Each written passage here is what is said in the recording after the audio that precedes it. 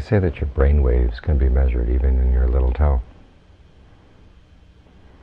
which is a sign that the energy of your thoughts fills your whole body, fills your whole experience.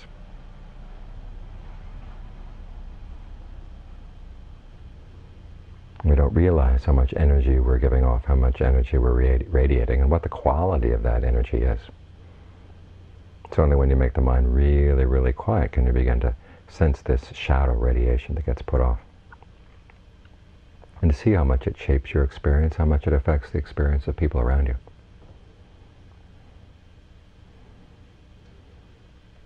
That's why the Buddha put so much emphasis on the question of intention, because that's where the real energy lies, the intentions of the mind. Because what we experience is not only the intentions themselves, but also the energy that they create, the ripple effect that they create, both in the present moment and from intentions in the past. And as those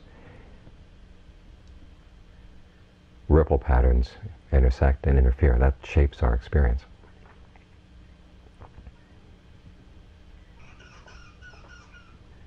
And one of the main lessons of meditation is just seeing how that happens. But even before you see it happen, the Buddha's training is to get you to start working with skillful intentions. Both because they have a good effect on your life, and also because it's through skillful intentions make it easier to see what's going on. The unskillful ones put up a lot of interference, make it hard to see. You do things and say things that are really unskillful, and you don't know because it creates such turbulence. And this is why the Buddha teaches us to practice generosity, to observe the precepts, because the kind of intentions that go into that process are both skillful in and of themselves, and they allow us to see more and more what's going on, to gain an appreciation for how much our intentions do shape everything. So by the time we come to sit down and meditate, we've already had some experience in seeing the power of our intentions, and the meditation becomes a laboratory for experimenting even more, in more detail, get a more subtle sense of what's going on, and also a more immediate sense, so that you begin to detect your intentions as soon as they arise, and can do something about them, if they're not skillful. Or make them more skillful, if they're relatively skillful, how to make them even more skillful.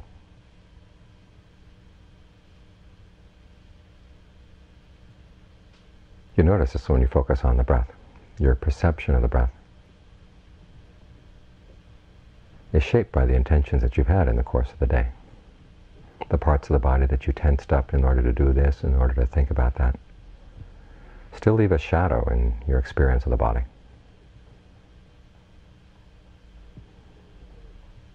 You notice sometimes if you spent the day working, say, hammering or weeding, when you sit down to meditate, everything seems to be a process of hammering and weeding in the mind. Those are the leftover shadows of the intentions. And your sense of the body as a weeder or a hammerer is still lying around in there too. So when you start out with the breath, you want to sort of cleanse these things out of your body as much as you can. This is why you work through the sensations of the breathing as systematically as you can and start noticing where the tension is, how you can relax it. So you can bring things back to normal. And it's from that state of normalcy, aware normalcy, that you begin to notice how the tension will build up again around a new thought. It makes it easier and easier to see what's going on in the present moment because you've got less and less residue holding over from the past. So work through the tension in the body. It doesn't really matter where you start, as long as you start with a point that's comfortable. You want to work from a position of strength. A sense of well-being, a sense of being secure. Once you've got that established, then you can let it spread to the different parts of your body, the different parts of your awareness. You might want to go through the body a couple of times, because each time you go through it, your perceptions get more and more refined, more and more subtle. In fact, you can get to the point where the breath in the body seems to stop. Then the question arises, well, where do you focus then? Well, focus on the stillness. It's still a type of energy in the body. It's simply that it's grown still.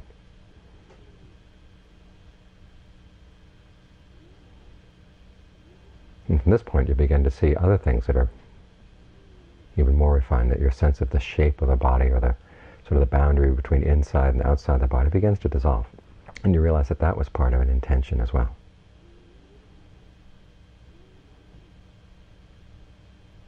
And for the time being, you can let it drop. It's not that you're going to totally lose your sense of the shape of the body. You can take it on any time you want to. But you begin to see that there's a choice that's involved there. You can sit with the body as a sense of a mist of atoms, as we're talking about this afternoon. Or you can focus on the sensations that give it more of a shape. There are lots of potential sensations just waiting for us to work with here. When you see that, you begin to realize exactly how much your present intentions really do shape what you're experiencing. If you want there to be a shape, there are sensations that will conform to that will verify the fact that there is a shape to the body, and you can make it happen. And the perceptions then influence the intentions, and the intentions influence the perceptions, and you can actually get yourself all tied up in knots. Some people feel like their bodies are almost made out of lead or some kind of metal. It gets so heavily solid this way. When it's too heavy like that, then you can turn your perception around and intentionally focus on the sort of more open, shapeless sensations, the space sensations that are there in different parts of the body. And then deal with them the same way you dealt with the breath.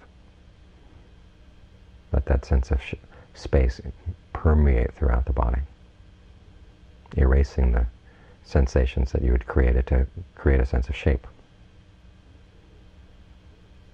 You realize it's not total creation. I mean, there are potentials there. But there's a question of which potentials you're going to work with, which ones you're going to focus on to create the sense of shape, which potentials you focus on to erase it. But it's your choice. You can see this most clearly when the breath is still. When the breath is still moving, there tends to be the process of breathing in and of itself creates a shape for the body. But as John Lee recommends, as you let the breath energy open up to every pore,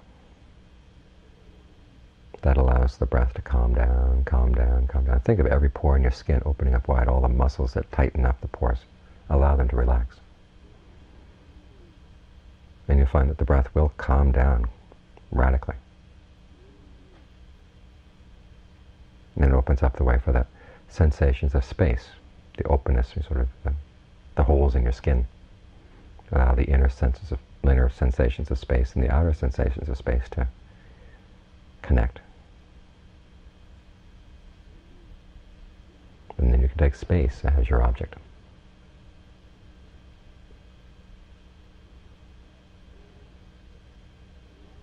So at the same time that you're practicing concentration and getting it more and more subtle and more refined, you're also learning interesting lessons about the role of perception, the role of intention, and how you experience things.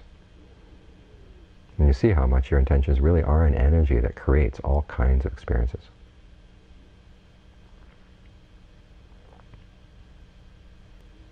And that's a lot of what Buddhist insight is about, is seeing that role of intention.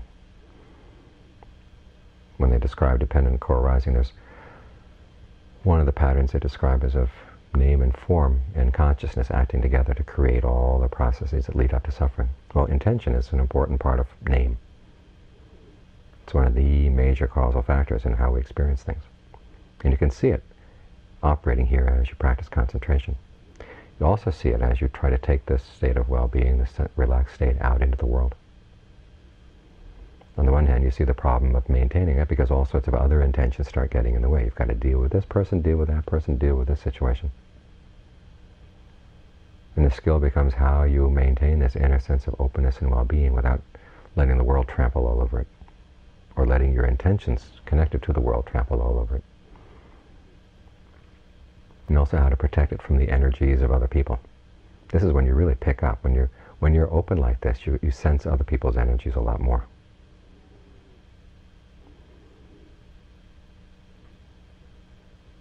This is when it's important to think of the breath energy in the body as giving off a kind of radiation, a protective field to prevent those other negative energies coming in to affect you. If you just leave yourself wide open, you really do pick up negative things from other people, so you've got to be careful.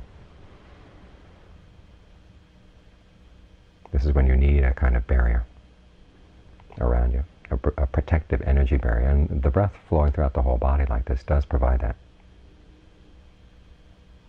Just be alert to that potential. Learn how to maintain it. But as you do this, you find another effect happening as well, that your energy becomes a more positive energy on other people. The way people react to you will change. The influence you have on other people will become a better influence.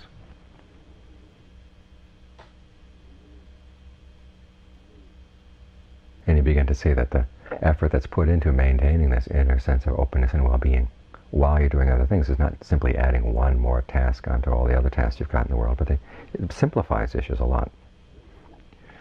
Try to make this your center of gravity. Make this the point from which you're operating, your position of strength.